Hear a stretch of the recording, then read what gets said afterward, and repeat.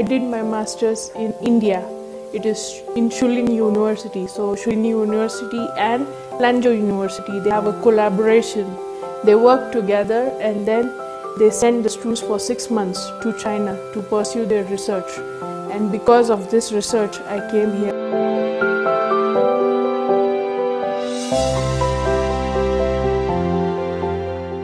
Here in our lab, mostly the students work with heavy metals to see the effect of heavy metals on the organisms.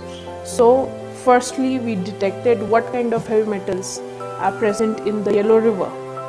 And once we detected the heavy metals in this Yellow River, we came to know there are certain heavy metals at high concentrations. So we exposed the fishes from the Yellow River to the heavy metals to see what kind of toxic effects they have on the fish. And then we used probiotics to remove these heavy metals from the fish so that they can remain healthy.